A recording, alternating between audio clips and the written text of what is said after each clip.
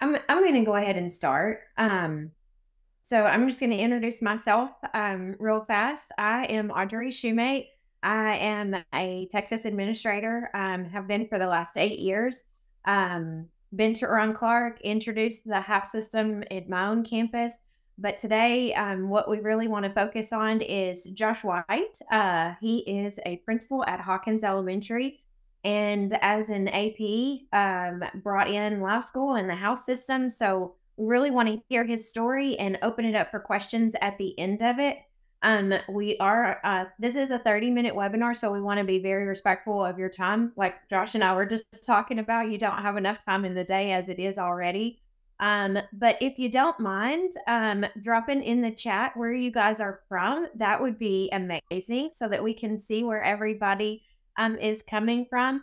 But more importantly, today, for the next 30 minutes, we're just educators helping educators, administrators helping other administrators. Josh and I have done this ourselves, and just any way that he or I can help you guys start something new, or just up your game with something that you're already doing, anything that we can do in this 30 minutes to help you, please feel free to let us know. But without further ado, I'm going to turn it over to Josh White, who is principal at Hawkins Elementary. Thanks so much for being here, Josh. Yeah, thank you. So good morning to everybody. Just real quick, a little bit about myself. I actually probably had the weirdest path ever to being an elementary principal. I was a high school varsity basketball coach and even coached 6 years at the collegiate level, men's basketball, and somehow I'm here in Hawkins as an elementary principal. I've been in administration for, I think, going on 9 years now as an assistant principal at Pine Tree Middle School in Longview, and then was hired on as assistant principal here at Hawkins, and in my third year as principal. That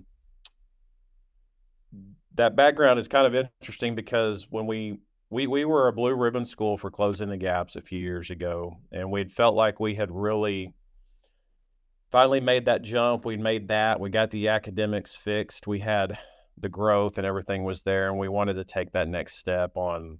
We were still dealing with some classroom management and discipline issues on the campus, and we were just trying to brainstorm ways to what we could do to fix that. And of course, everyone's heard of the Ron Clark Academy. I know there's a school down in Central Texas that has done this, and we kind of looked into it. And we met with our staff in the spring, and we talked about it. Said this is kind of what we're thinking.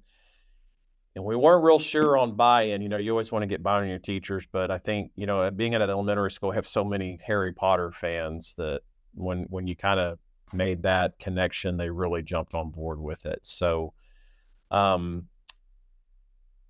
it's kind of a daunting task, but that's where LiveSchool came in. When we started doing the research, we got on and we saw the capabilities of what LiveSchool does. And, we started with, we got buy-in from the staff, and then we were going to implement it the next year. We started off with a big celebration we brought in all the staff and all of our students, and everyone on our campus is a member of a house. We have 3 houses, and that's what we decided to go with. And we brought everyone in, and LiveSchool was really great because initially, to get started, we weren't sure how on earth were we going to get kids in a house. So LiveSchool does that for you. We put all the kids in there, and it just randomly started picking kids and throwing them in the houses. And that very first initial meeting we had, we introduced every single kid and brought them up to the stage. We had the lays that were the colors of the houses. Every kid got a lay, and they got the clappy hands and a shirt. So we had shirts made, had a big celebration. And the way we set it up, the students earn points for themselves, but those points also earn points for their house. And you can see on the slide there, this is a snapshot of where we were kind of towards the end of last year. And as you can see, we use it. There's a lot of points being given out, but that kind of ties back to what I said earlier. Even though even as a high school basketball coach, kids want to be rewarded. And I had a reward system very similar.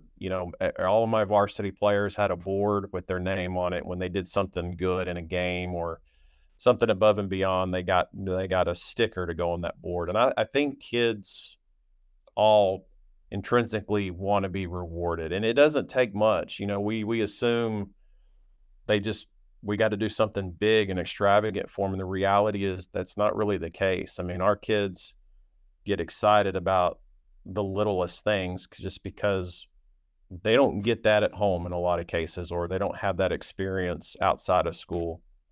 But we give points for various things. I mean, it's everything from completing study plans to just good behavior to a number of things. And it's really great because we have a television in our hallway that has the points that rack up, and it's live, and the kids walk by and they can see the numbers going up when they walk by. And I'll stand outside right by that TV as kids are moving to and from class or to the lunchroom, and every one of them every day walk by. Oh, we're winning, or we're behind. We got to do something to catch up. But it's just been a great system for us. We were just missing that piece on building some community and some camaraderie, not just with the students, but our staff as well. And we've seen our staff grow closer because we'll have house meetings or house competitions, and those teachers get together, and they're across different grade levels. They might not get to see each other as much during the day, but when we have a house celebration or house competition, they get with their house and they get to celebrate together. And we have seen it has been really good. I mean, we do a lot of other,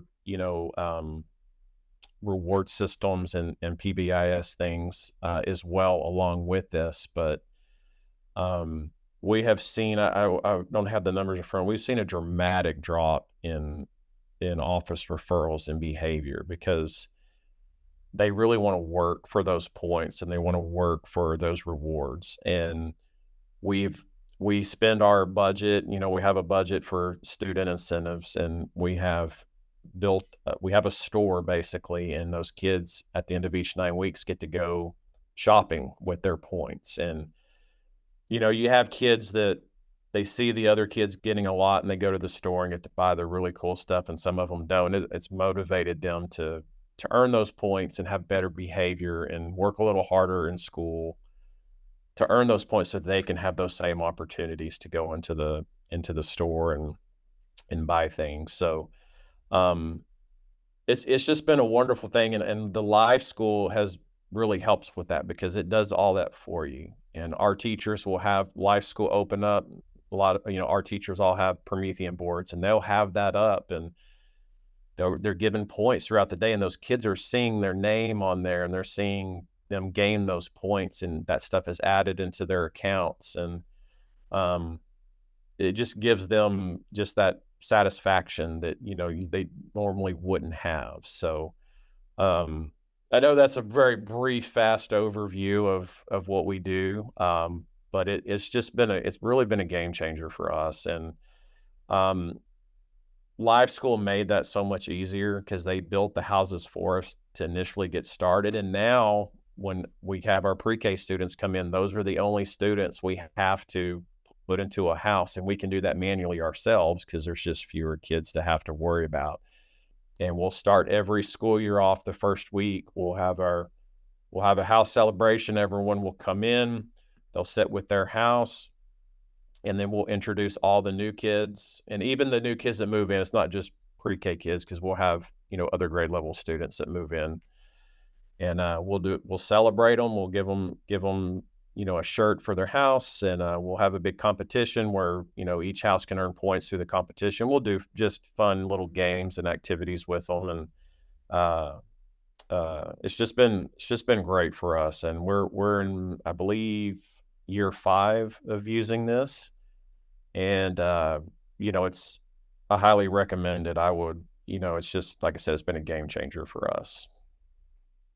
Yeah, I think probably more than anything, it changes your whole culture. I mean, just even looking at this picture, I mean, I see your teachers in there too. So, I mean, your teachers get just as Yeah, we were worried at first about the buy-in on that because, we before we do any initiative, we try to get teacher buy-in, but the buy-in was amazing. They jumped in on it, head first. They couldn't wait to get started. So it gives them a sense of, a team to be a part on along with the students, and the students now connect with those teachers as well because they're in the same house. So they're always pushing each other and, rooting each other on. And, Thursdays is house day. So we encourage the kids to wear the shirt that we gave them or just their house colors. And we kind of celebrate that way. And if they wear something colors, like we give them 5 points for the day. And, first period, all right, you got your green on today, or you got your purple or your yellow. And that just gets them to get involved that way. And it's like you said, it's been great for our campus and our campus culture. And now that we're in that time of year where we've got staff that are leaving and we're hiring new people, and when I tell them in the interview that we do that, they just light up. They're like, "Oh my gosh, this is amazing!" Like, and they can't wait to jump in on. I think that's their favorite thing is, oh, we get to be a part of a house and we get to do that stuff. So yeah, it's been a phenomenal change for us. um so we got a few questions in the chat, so that will kind of guide a little bit of some of your conversation too. There is a lot of questions, and I even had this too about the rewards. I mean, I don't know about you, but I reward myself with a coffee every now and then, or I mean, I reward myself with things. But the overall question that's always going to be asked is, what do you put in your store and how do you fund it? Well, we budget every year. We've always had a student incentive budget, and then we do fundraisers, and we'll buy quite a few things. But we will have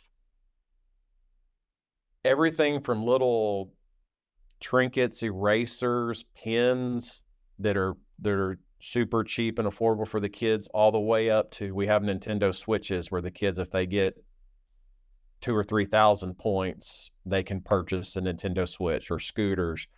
Um, it's you, and you don't even have to do that. Like I said, the kids get excited over just. I kind of laugh with my AP. It's like they get excited over some of the silliest things, but that's what kids are, and that's what they want. And just they have the opportunity to go in there and buy something, and they don't even care what it is. It's just, oh, there's something I got points, and I can go buy that. So we'll put basic erasers or school supplies or colored pencils, things that some of them need, and then we'll go all the way up to basketballs and footballs and soccer balls and jump ropes, and you can really do as much or little with it as you want. It's just, everyone's going to have a different budget, and I understand that. And we put a little bit more into that. We sacrifice in some other places because it's important for us to give this opportunity to the kids and shoot for that. And having those bigger prizes, a lot of kids, it's really great because our math teachers, they teach financial literacy, and they use LiveSchool and their accounts to teach that, because you can print off basically a bank statement at the end of each 9 weeks to send home to the kids, and their parents can see, oh, you've got all of these points. What are you going to get with your points? Well, I want this. Well, let's talk about saving. So if you want to save for that, should you buy something now or should you wait? So the real world aspect that you can tie into it as well is really big. And we've seen that pay off as well. Kids really, they shoot for the short-term goals, and then they got their long-term goals. Oh, I want that big prize at the end of the year. So, Yeah.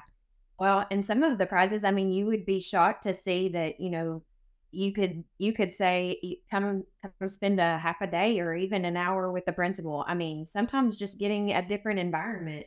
absolutely, that's a big one too. We'll let the kids. That's one of the big prizes. They can be principal for the day, teacher for the day. They can get an extra lunch. They can get an extra 30 minutes of recess. You can get very creative with this. I mean, it doesn't have to be an actual physical object. I mean, you can there's so many things throughout the day that you can use for that kind of stuff, and our kids love it. I mean, to my surprise, I mean, they'd rather be principal for the day or get an extra recess more than they would a Nintendo or a scooter or something. You know, that's just to get to experience that for them is something that's more important than the physical objects. So you can get very creative with it. There's so many things you can. I mean, some of my teachers offer a free homework pass. Like, okay, well, you get so many points. You don't have to do this homework. You get 100 for that for the day, or anything like that. Okay, tell me about like house games, how often, house meetings, and then do you do a reward for the whole house that wins by semester? Like, tell me a little bit about that. Yeah. So we try to meet. We try to have a house celebration and games once per grading period.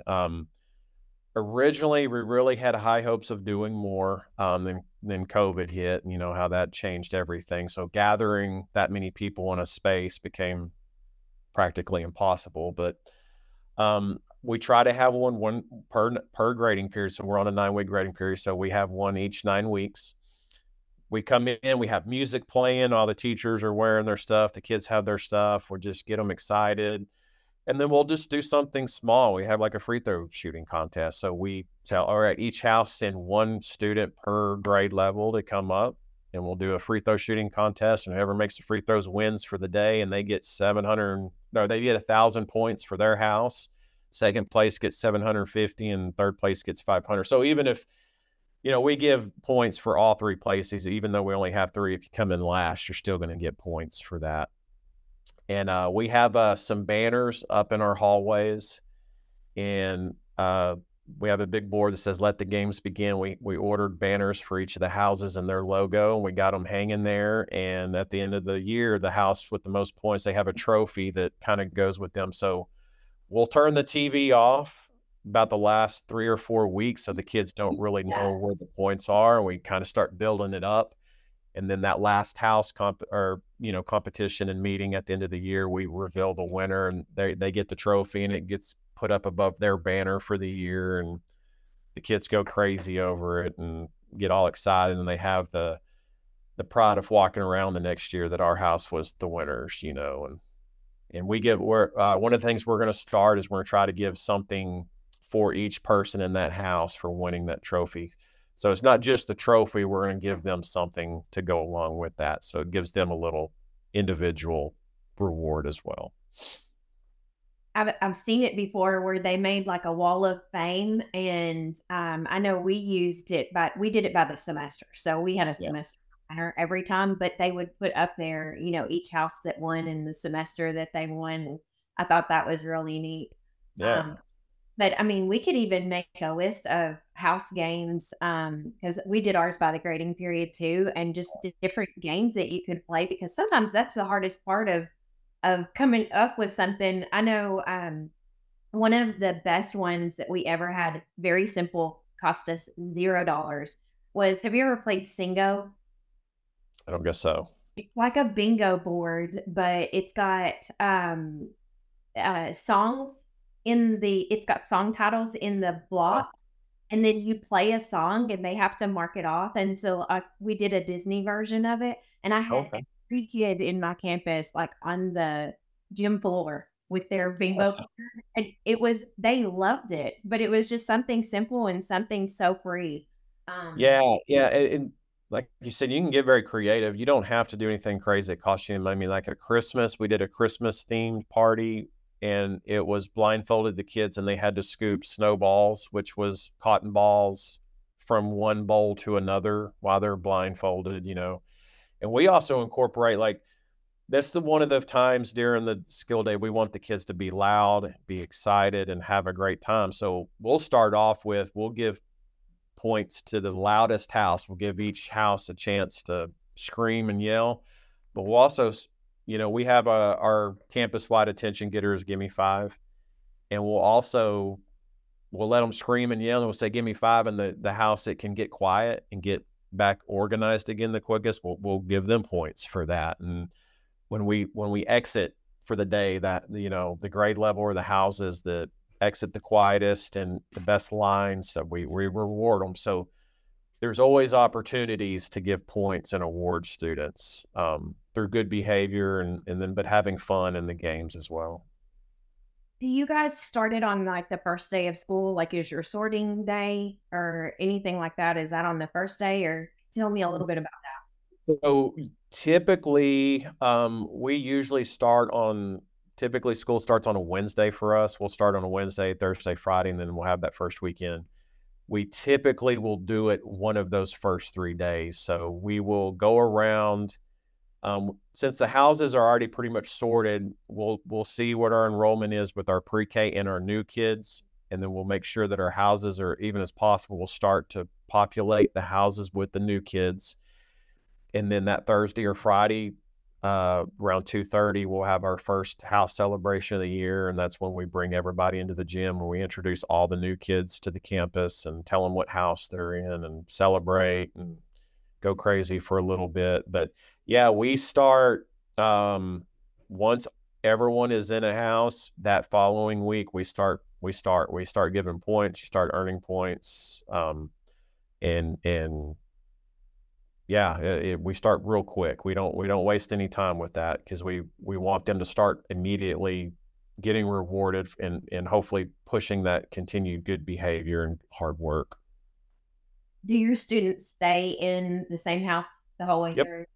Yep. Whatever house they go into, if they start as a pre-K student and they're in Da Vinci, they stay in Da Vinci, and that way they build that camaraderie and they get to stay together, and they're a team their whole elementary career. Like I said, you obviously always get kids that move in, and if we have kids that move in November, when we have our second house party for that 9 weeks, we introduce them. We make sure to introduce them and celebrate them, no matter what time. But yeah, once they're in that house, that's the house. Same with the teachers. The teachers that are on staff that have been with us since the very beginning, we're all in the same house. I'm in the house of Da Vinci, so that's been my house from day one. And as long as I'm here, that will always be my house. Yeah, that's one of the things that Ron Clark talks about, is just that sense of belonging. And he says, that's why, people get into even gangs, is because they just want that sense of belonging. Absolutely. Absolutely. And I know, when it came time for like star review or test prep or even just tutoring, we would have some of our older kids in the same houses help some of the younger kids. So just to kind of build that up, I mean, just Absolutely. Yeah, we did a lot of that. And I will say this, I'll kind of backtrack a little bit. When you see House of Atlas, Da Vinci, Leo, the staff, we did not come up with those names. When we built our houses the very first time, we brought all the kids into different areas. We blocked off some time that day, and we let them come up with the name of their house and the colors that they wanted. So you get way more buy-in from the kids.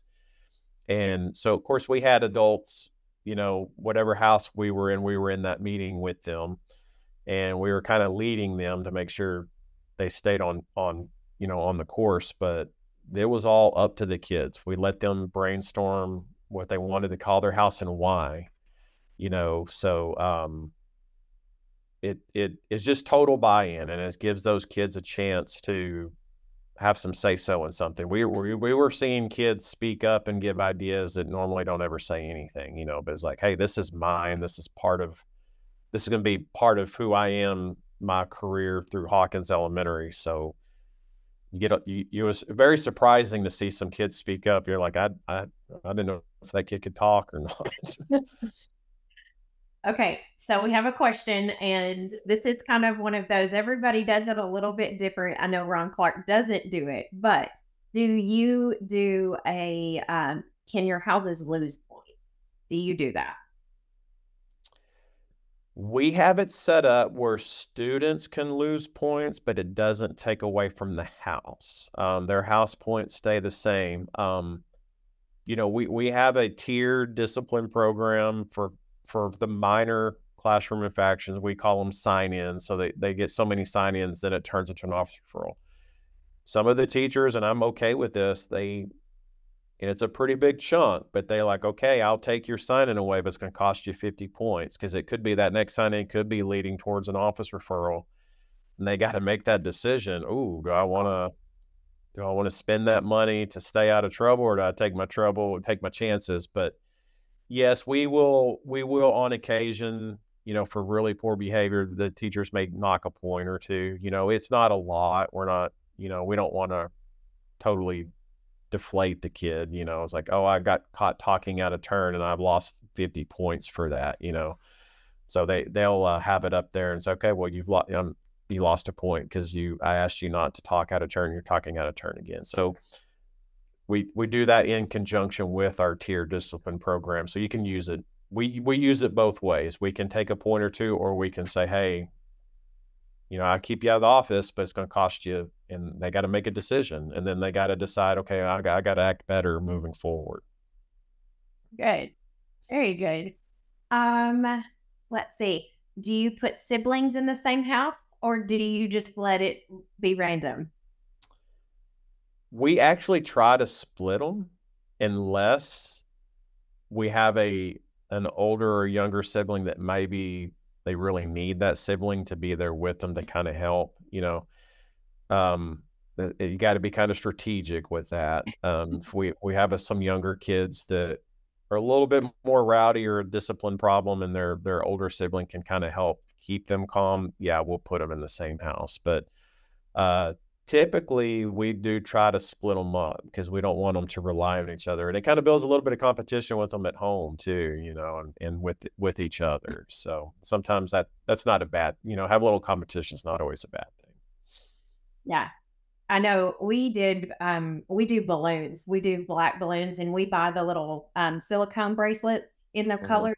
So the bracelets are in the balloons and they have to pop it. And so it's totally random, whatever balloon that they get. But sometimes at the end of the sorting day, when you see that and you don't put them where they need to go, sometimes like, oh my gosh, what did I do? Right. Yeah. So I think that either way, you've got some pros and cons either way. Absolutely. Well, that's the end of our 30 minutes. So again, I know that flew by, didn't it? I know that we could talk about this so much more, and there are so many more ideas that I know other people have, and we do too. Josh and I were just talking before this started about possibly presenting some things next year at our principal conference in the state of Texas. But I mean, this can be done anywhere. Thank you so much, Josh, for spending your time with me this morning. I know how much your time is precious. I'll go ahead if anybody wants to reach out to me directly. My email is Joshua JOSHUA.White WHITE @HawkinsISD.org. So I'll be more than happy to answer any questions that you have. Josh, I'll put that in the chat. Okay. Josh, I'm also going to, when we get this recording done, we're going to edit some of the first part of it out where we were talking, but I'm going to send this out to everybody that registered today, but I'll put my email address in there as well as yours. Again, for any of y'all that weren't here at the beginning, I am a principal consultant for LiveSchool, so been here, done this as well. And would be happy to be a cheerleader or to help you through any of those questions that you guys had as well. Josh is absolutely amazing. So Josh, I'll put your email address in that email as well. So sounds good. I just hop in really quick. If just for everyone to know, you will be getting an email after this webinar by end of the week with a recording that will be available. And I'm also going to drop a link in where you can find that recording as well if you want to go back and watch, or if you missed a little bit in the beginning. Yep. Thanks so much, Josh. You bet. Thank you. Thanks for helping other educators, and absolutely. May the odds be ever in your favor with testing season. Yes, thank you. See you later. Thanks so much. Bye.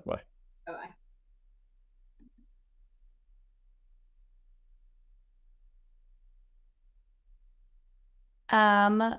Mickey, if you can drop your email for me, I can get that sent over to you if you don't mind, so that we can let you see the app in use. Awesome. Thank you so much. Leslie, go ahead. Oh, she can't talk. That's my fault. Hold on. Let me let her talk. allowed to talk. There we go. Leslie, if you unmute, you should be able to speak. Okay, can you hear me? Yes, ma'am. Okay. This is a little difficult to navigate on the phone because I'm used to doing it on my computer. Oh no. So please forgive me if you see a weird screen thing for me. That is courtesy of my son. I love it. I love it. We can just hear you. Oh, so I missed some noodles of good stuff. And so I don't want to hold everybody up to kind of ask, like for a recap. But I have been interested in trying to do something different with my school culture. I am a second-year principal, and it's been a bit of a struggle because my school environment is changing and shifting, and I'm trying to think outside of the box to think about what I could do to sort of we still got a good number of kids that are trying to toe the line, but then we've got a even larger number of kids that are trying to push boundaries.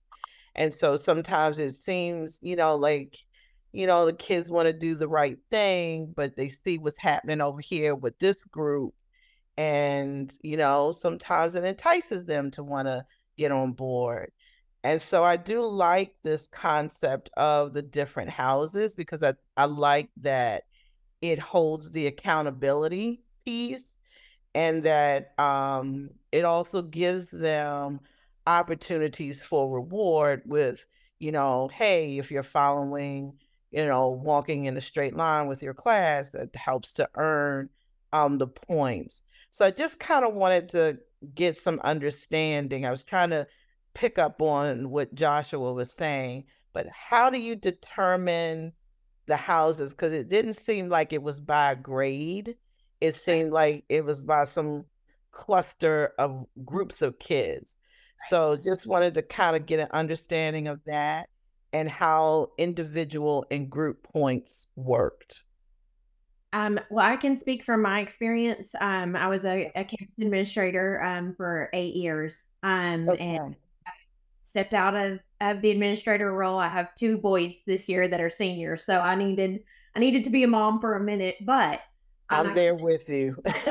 I can say that we did the house system for 7 years.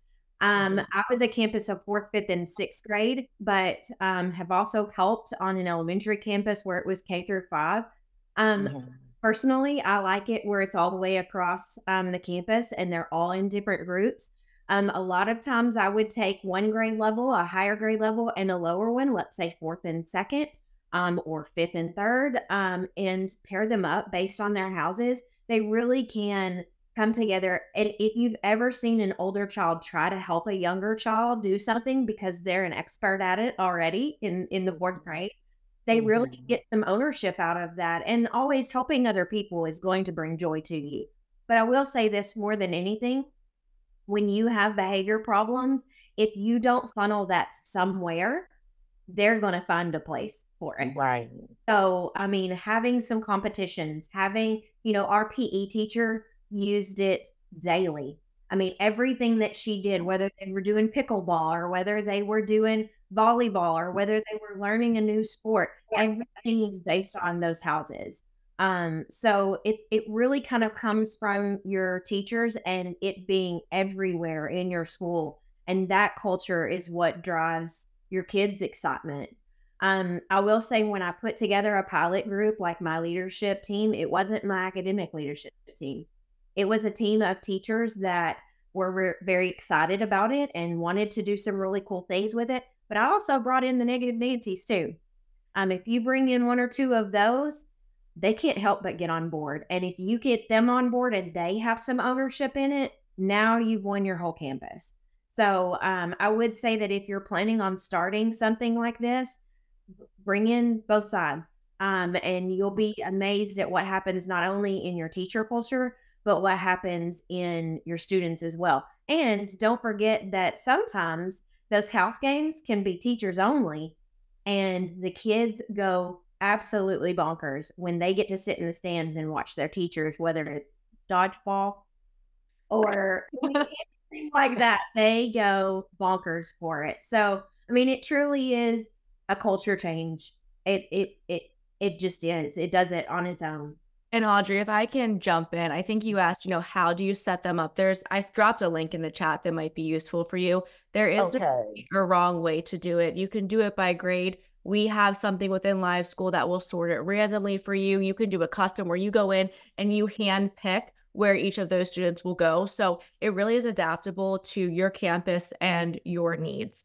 So it's not a one size, it's going to be different based on your school.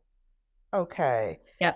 I would love to be able to pick your brains because I see that there's a lot of planning that kind of needs to go into this as well. It's not like, let's just start this tomorrow. Well, that's what we're here for. Do you mind dropping your email into the chat, and then we can set up some time and really get you as much support and information that you could need.